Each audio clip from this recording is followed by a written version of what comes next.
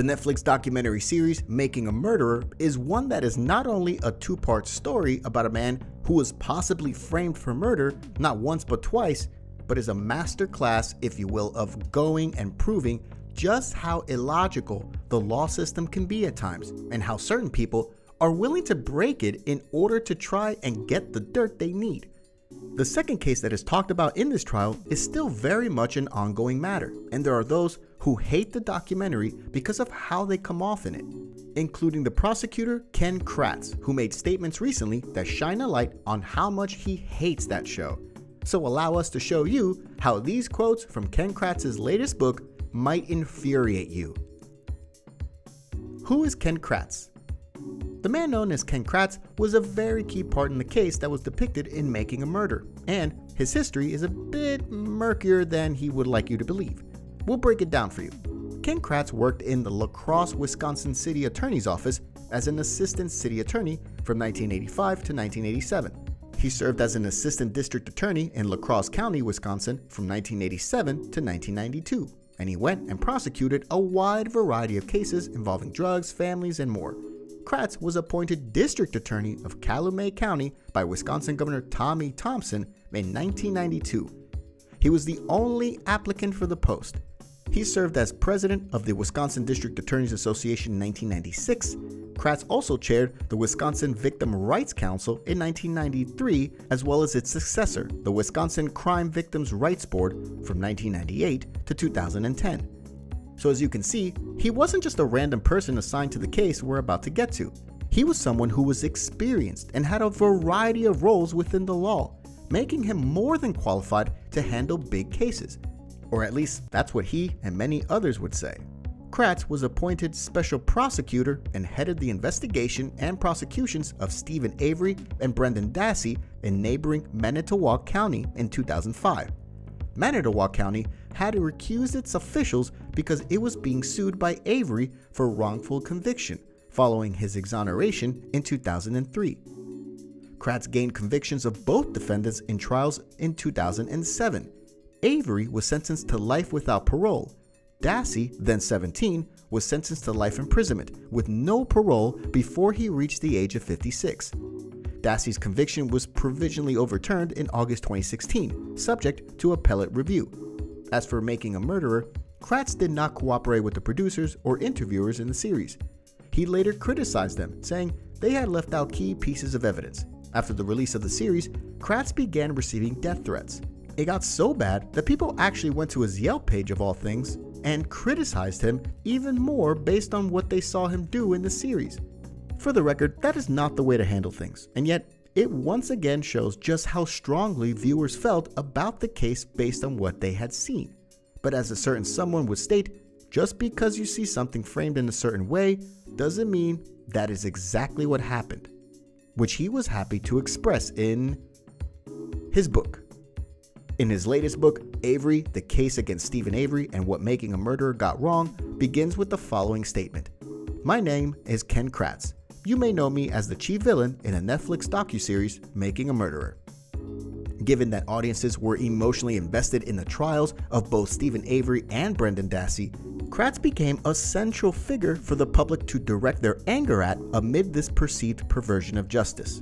Kratz declined to be interviewed for the Netflix series, but he's quite vocal about the proceedings in his latest book.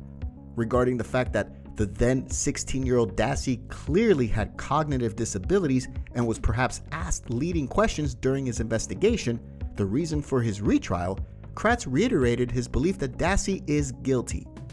I lose no sleep over my prosecution of Brendan Dassey. I was a prosecutor with a dead young woman and her surviving family for which to pursue justice, said Kratz. It was not my fault that Brendan was easily manipulated by Avery, or had a low IQ, or was shy, or that he made a dozen inconsistent statements.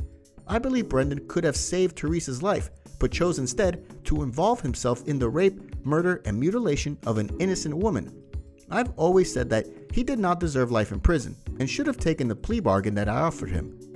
Unsurprisingly, Kratz is also convinced that Stephen Avery is guilty.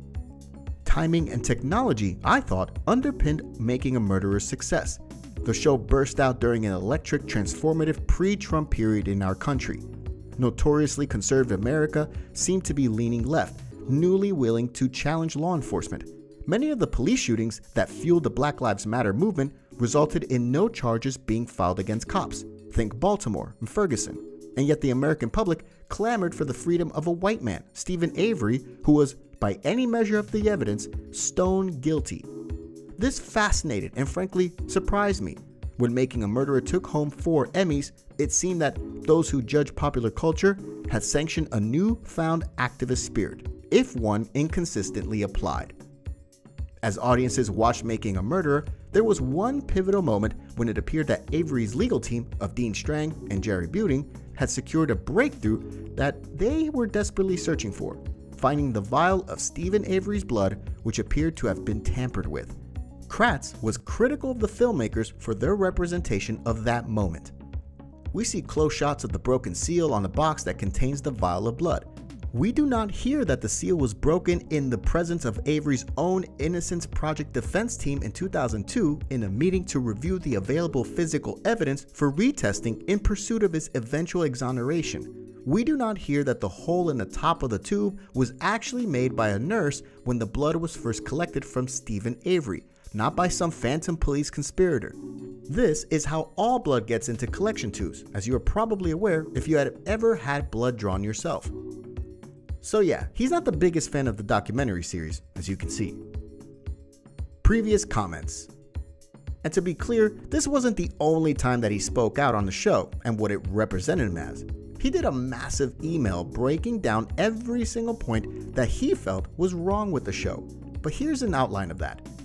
There's more, of course, but I'm not a DA anymore. I have no duty to show what nonsense the planting defense is, or why the documentary makers didn't provide these uncontested facts to the audience. You see, these facts are inconsistent with the claim that these men were framed. You don't want to muddy up a perfectly good conspiracy movie with what actually happened, and certainly not provide the audience with the evidence the jury considered to reject that claim.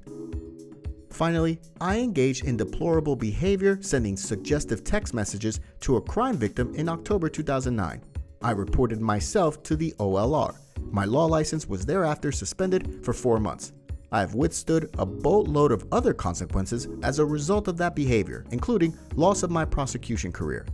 However, I've enjoyed sobriety from prescription drug use for over 5 years now and refuse to be defined by that dark time of my life. All of this occurred years after the Avery case was concluded. I'm unclear why the defense-created documentary chose to include this unpleasantness in this movie, especially if the filmmakers had no agenda to cast me as a villain. I am not a victim in that whole texting scandal. Then again, it's exceedingly unfair to use that to characterize me as morally unfit.